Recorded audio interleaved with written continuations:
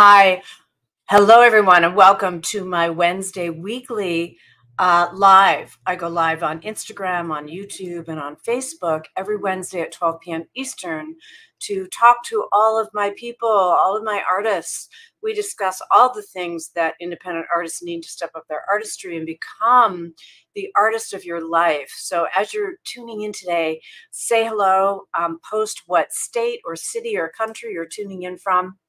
And today the topic is how to find your sound and direction on your next project. Before I get started, a very quick announcement. Tomorrow I am speaking on this subject. I'm giving a 2-hour mastermind. It's basically about an hour plus of the topic, and then we have a discussion and there's Q&A. And I do this on my Artist Sanctuary membership. And there's a special promo going on right now. It's only $49 to join. So, and that gives you 3 events a month. And one of them is tomorrow on this specific subject. So I wanted to just let you guys know that right away. And if you want to go to the, I'm going to post it on YouTube, the information so that you can join us. And you can, it's a monthly membership. You can opt out at any time. Come and try it. Join our mastermind tomorrow. It's with a full slide deck. And you would use the, I'm just putting it in the chat in YouTube, and you would use the coupon, and I'm going to add that. It's also on Instagram in our link tree, and the coupon is ASM special. So I'm just putting that in the on YouTube where you can see that.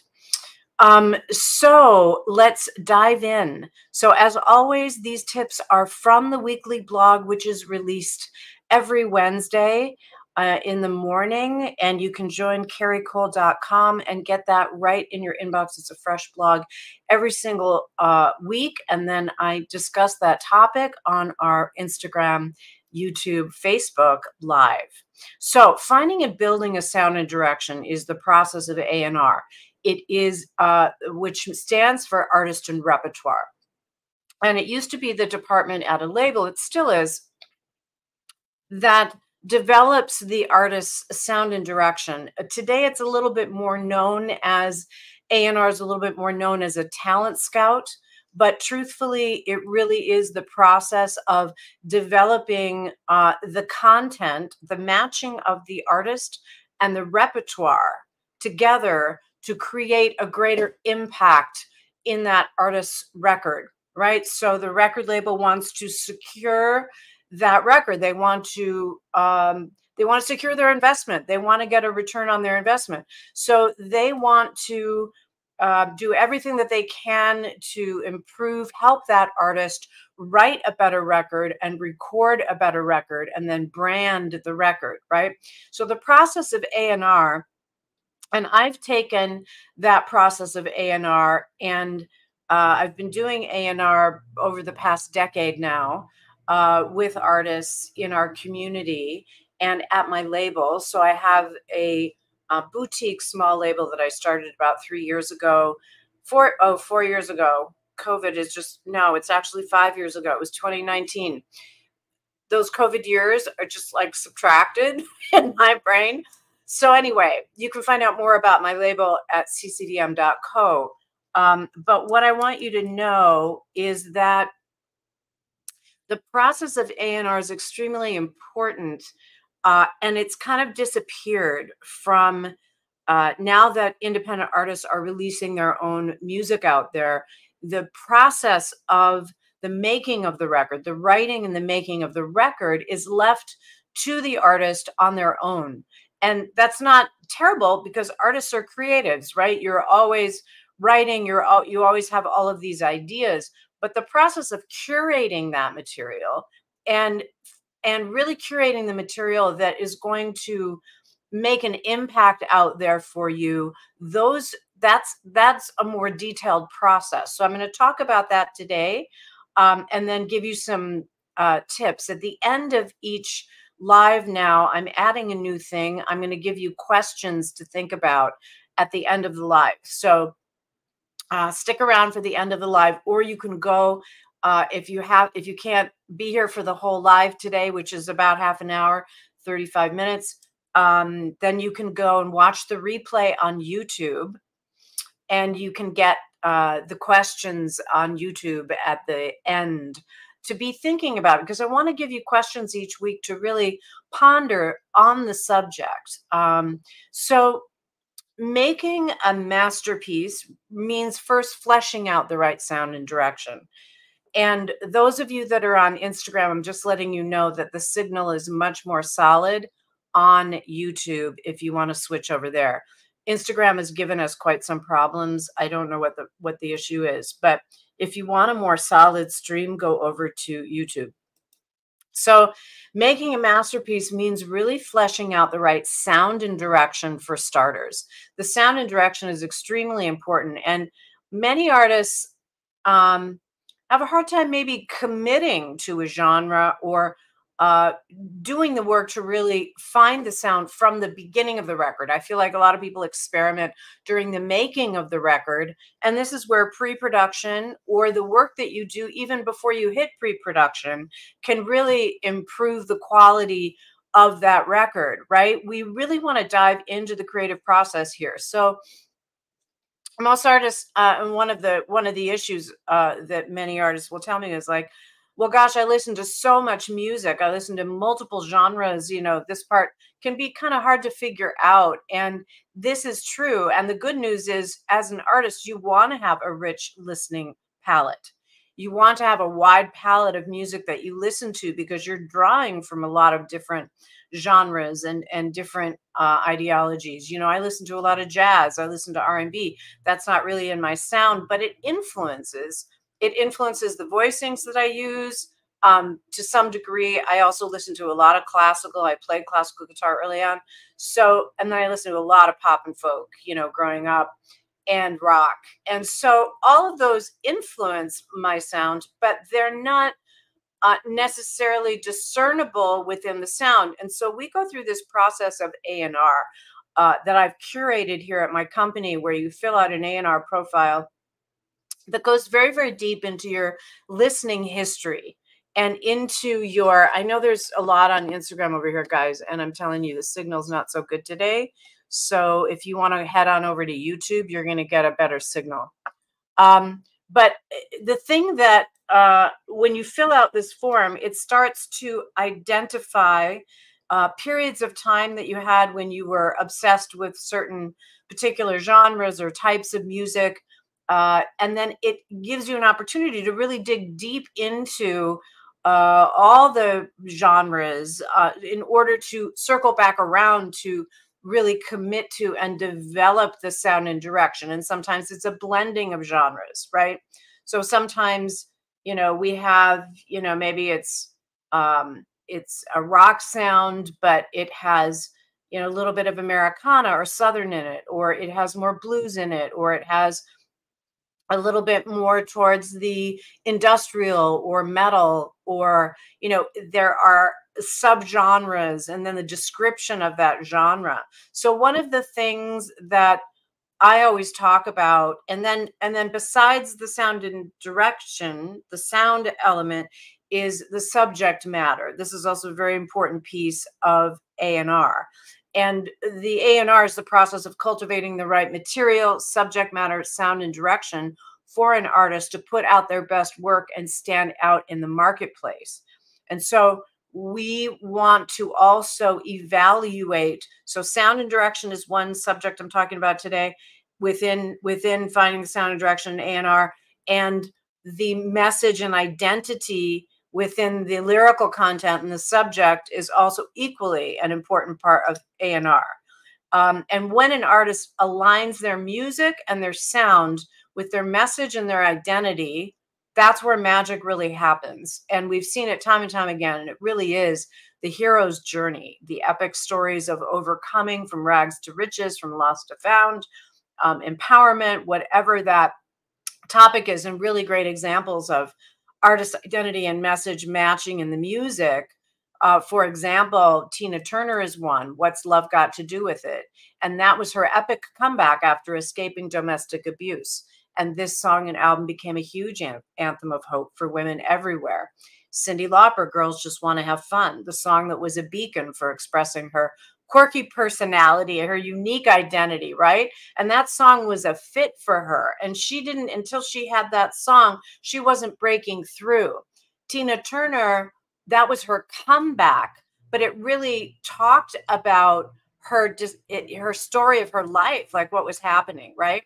Marvin Gaye, What's Going On? It was his departure from R&B ballads to meaning and rebellion against the Vietnam War. Amy Winehouse, Back to Black, was a very frank and stark breakup song that really revealed the singer's vulnerability, heartbreak, and depression. And Amy's voice resonated with millions of around the world because these artists took the deep dive, and they took the dive into their sound and direction, and took the dive into their artist identity and their message. I was going to say mission and message at the same time.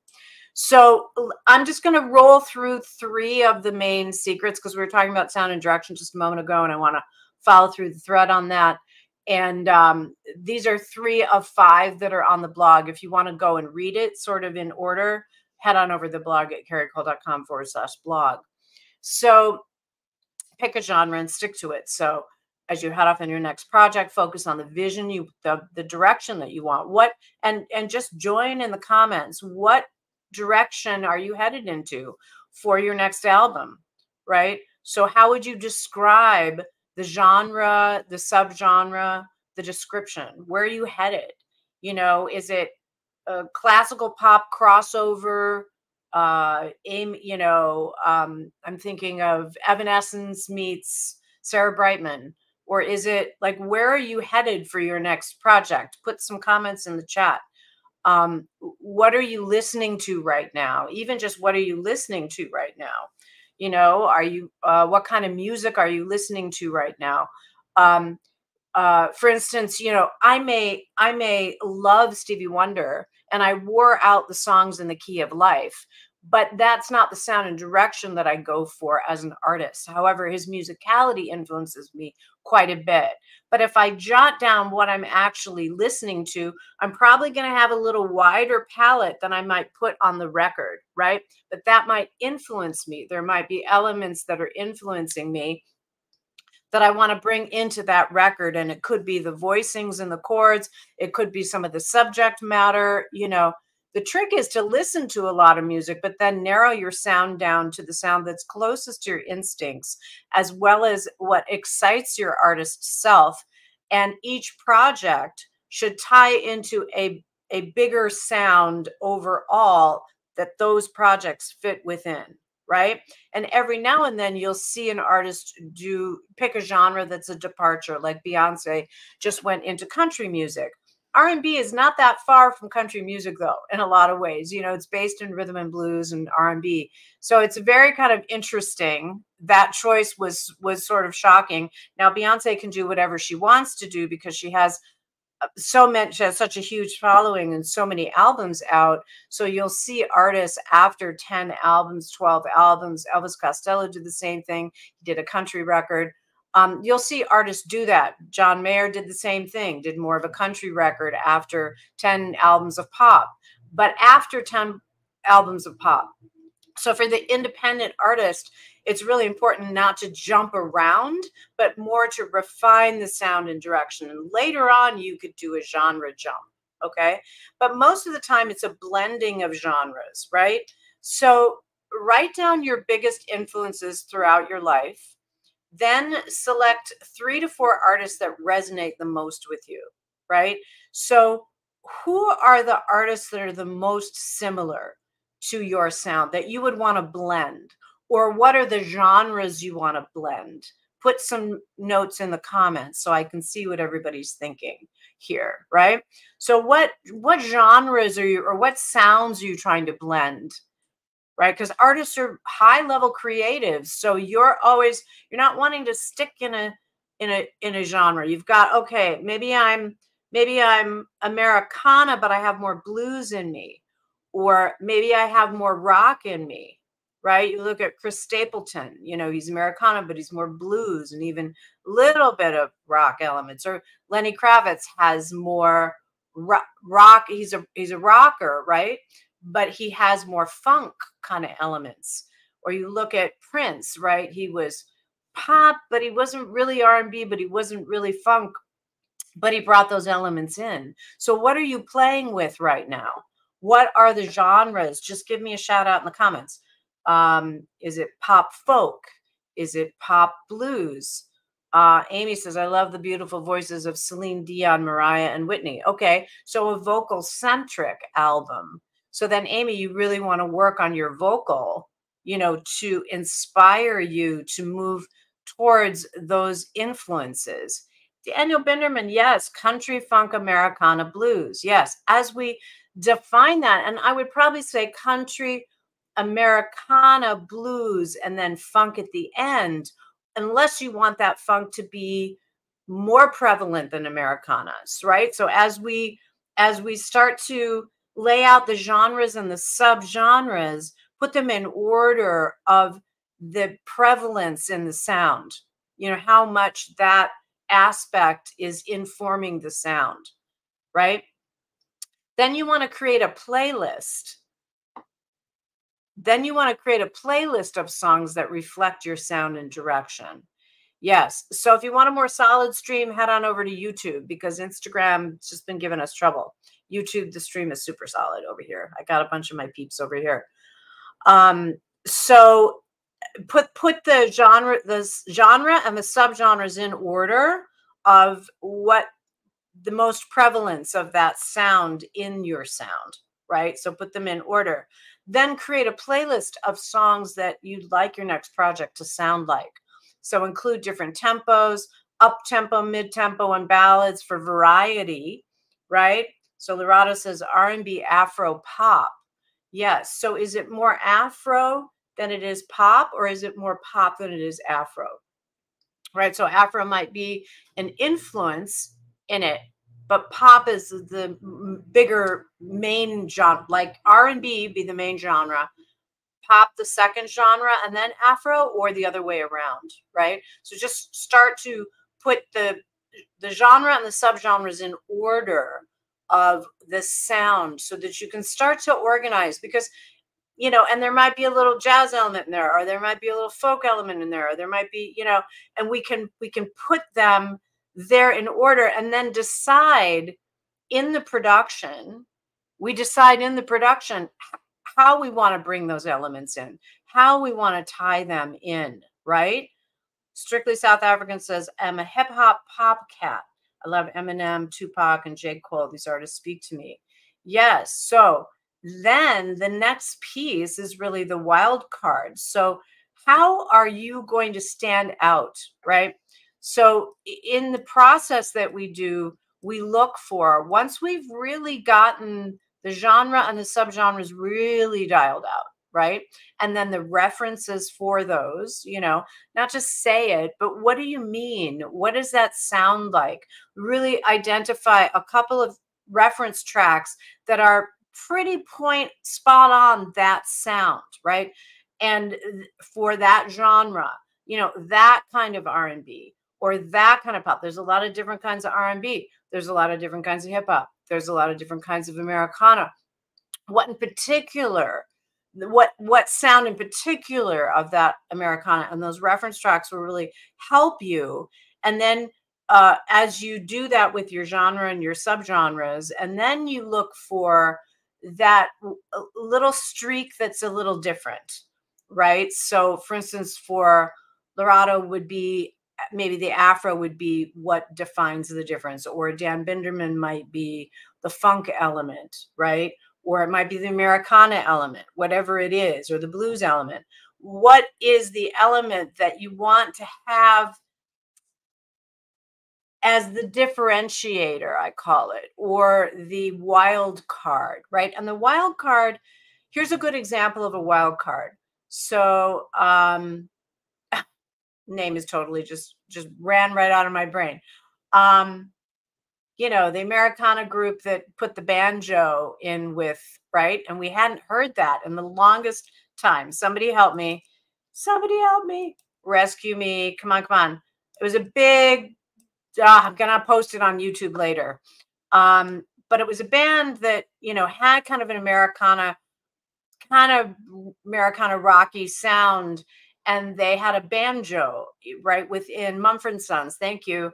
And that was a sound that we hadn't heard. So that's an example of a wild card being a sound element, but a wild card can also be a subject matter, right? So it can be, you know, the kind of lyric that you're, the subject matter, like Lizzo's a good example. She's talking about body positivity and empowerment, right? So her wild card is more that. Her wild card is not actually in the sound, right? So a wild card can be in a sound, or it can be, you know, the message of that artist, but cultivated and curated in a way that is really obvious and stands out and is a big part of the brand.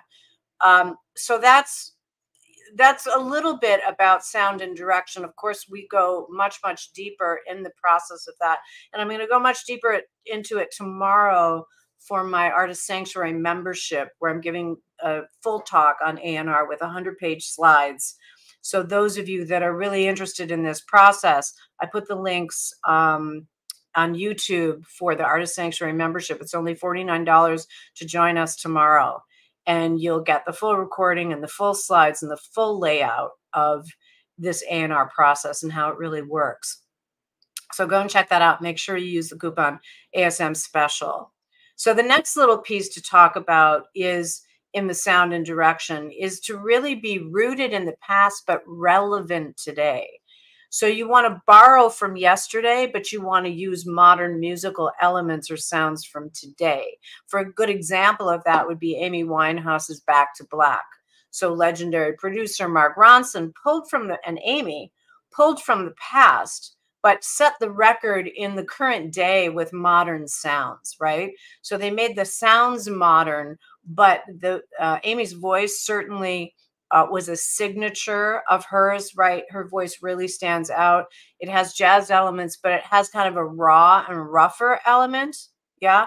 And then her lyric has a very raw, vulnerable, kind of rough and raw, rough and tumble element in her subject, the way that she talks, right? And the kind of slang in the way that she spoke and wrote as a writer brought that sort of raw element, right? But it was really kind of coming from Motown or coming from that jazz, and then her voice was sort of jazz. So blended a lot of different things and grabbed the past, was rooted in the past. It had that vintage feeling, but the sounds and the way that the patterns moved, the way the instruments moved, had a more modern approach. So that was being rooted in the past, but relevant today. And I think that you want to be up to date with current trends, but you don't need to be you don't want to be following the trends. You want to be setting the trends. Yes. Because when you follow the trends, we're regurgitating what has already been done. And that may be, you may have a tendency to want to do that because you want to be popular, right? It's kind of like high school.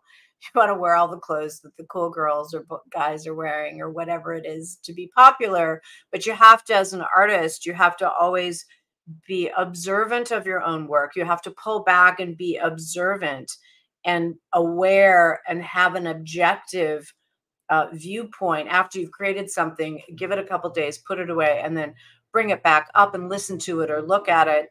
How is it hitting you? And are you communicating what it is that you really want? Because in your production, you're saying something, you're making a statement in musical history. So not to give you writer's block or production block or creative block, but more like feel overwhelmed by it, but more dive into the process of it more. Like, what can I bring? So is there a wild card element that sets me apart from other people, maybe in my subject matter, like with Marvin Gaye? It was his subject matter. You know, he was really upset about the Vietnam War. Before that, he was singing, you know, he was wearing a skinny tie and he's wearing suits and he was singing about ballads and love, right? And so when he went to his label, he'd written this record and had this huge artistic epiphany. And he went to the label and they said, "You're crazy. You're going to lose your audience." And I don't know what the actual story is. I know he left and he put out his own record, or not then. He went to another label because you couldn't do that then. But whatever the story was, the record came out and was a huge hit, um, because it was so uh, extremely well written, which it has to be. Your work has to be extremely well written and better than what is out there. And again, not to give you writer's block, to give you encouragement to dive deeper into the craft. Because with 100,000 songs being released on Spotify every day, uncurated now, so because artists are just putting up their own stuff, which is fantastic that you can do that. But on the other hand, creates a whole nother problem because the music isn't curated enough, and gotten to the place where it's really speaking. It's really going to do something for you. So back to Marvin Gaye. I know I've got a lot of threads going on here. But back to Marvin Gaye, you know, that was a risk for him, uh, to really depart so much from what he had been doing. But what happened was he discovered himself and probably got signed before he really knew who he was, then discovered himself and was willing to take that risk. And usually when an artist takes a big risk, and what I mean is they might make it, you know, do a record that's a departure from the sound that they had. That's a big risk. If you already have an audience, you're going to lose them, period. But if you don't have that big of an audience, and most independent artists aren't at that place, you have the opportunity to really think this through and to really dive deep on it. And also, he took the risk in the subject matter, which was the thread I was trying to bring through, is the subject matter, right? So he was willing to tell the truth about how he felt at a time that was not that popular to talk about that, right? It's kind of like Billie Holiday and Strange Fruit. Like, it was not popular to talk about Black people being lynched in the South as a Black artist in the 1960s, early 70s, right? That was not a popular subject. It was not a popular subject to talk about being against the Vietnam War. It was counterculture at the time, right? But it resonated with so many people, and he had the courage to bring that forward. So you want to think also about getting your music to match your message and who you really are. And you want to write about real stuff from your life. Real songs make more impact. And it's common to not want to dig into the uncomfortable stuff, or, you know, really tell the truth, or, you know, brave saying something that might not be popular because it really is the truth. But that's when the artist is tapping something vital. And, you know, artists are the rebels and the misfits and the revolutionaries and the visionaries and those that are ahead of the curve. At least they're supposed to be. I think in the past couple of decades, we've seen, as the music industry machine got so well oiled and started spitting out copies of other artists, you know, like Adele became famous, and then the labels look for a whole bunch more Adeles because they want to replicate that success. And so they're to blame somewhat. But with artists in the marketplace now making these decisions, putting out their own music, there's a lot to consider when you're putting something out. I mean, the first thing is your music has to be better than what's out there, or on point with what's out there, in order to be level the playing field, right? And to have a chance. But to actually make a dent in the playing field, you want to really curate the sound and direction and the subject matter on your record, because those are the things that make you stand out, right? When you write from real life, oh, I'm going over and over and over. And I'm at time already, and I want to answer some questions. My best piece of advice to stand out with your writing is to study songwriting, because you want to execute at a high level of skill. Here's my little synopsis, and then I'm going to get to the questions. Write 2 to 3 times what you need. So 2 to 3 times what you need. So if you're putting out a 7-song EP, write 14 to 21 songs, and then pick the cherries. And then you're going to have all of those songs that you can also release, you know, in between albums or whatever. And you want to write in a collection. Don't just put out singles, people. You can put out singles, but the single should be part of a collection of material, and it should be cohesive, because you need that in order to permeate and for your brand to make an impact for your message and your sound and direction, right? Big artists still release albums for a reason. Because you need a collection of material to sink your teeth into. For an artist, if you go and you only find singles on the artist's Spotify, you can't really sink your teeth into that, right? So write 2 to 3 times what you need to pick the cherries. And we always do voting at our company. And write from real life, and write those things that are hard to say. Find those things that you need to say and say it, because that element's really important in order to connect with your audience, right? It's not just about having good music out there. It's about what you're saying, and it needs to matter, right? So the questions of the week that I want you to think about, these 2 questions. One is, what is the sound and direction for your next project? So I want you to think about that. You can go over to YouTube and put notes in the comments. I will respond. Tell me, you know, kind of where you're headed in your sound and direction. Feel free to leave links to your music. It's the Cari Cole Music CO. You'll find the link in Instagram or anywhere. Just Cari Cole YouTube. You'll find it. So 1 is, what is the sound and direction for your next project? And tell me a little bit about where you're headed. And 2, the second question is, what is your hero's journey? What is the thing that I didn't get into that as much today, but it's a really important part of A&R. And what is the thing that you're trying to overcome? Because I want you to write from real stuff. Okay. So the second question of the week is, what is your hero's journey? What are the things that you've overcome or are trying to overcome? To really start to dig into the subject matter, to get it to match the artist and repertoire, the A&R, to find that message and match the message and the sound and direction, and also to push that envelope on the message so that you can stand out, because that is the goal. Are there any questions before I head out? Oh, I could talk about A&R all day. And come and join if you're really serious about your career and you're really wanting high-level support. Come and join our Artist Sanctuary membership community and create your rise in music with us and a group of amazing artists and musicians from all over the world for only $49 a month. Come and join us. Join before tomorrow. Come and join the A&R conversation at 12 p.m. noon tomorrow for 2 hours. Full slide deck, Q&A at every call. And there's 3 events in each month. So really don't hesitate to come and join us. Any questions before I head out?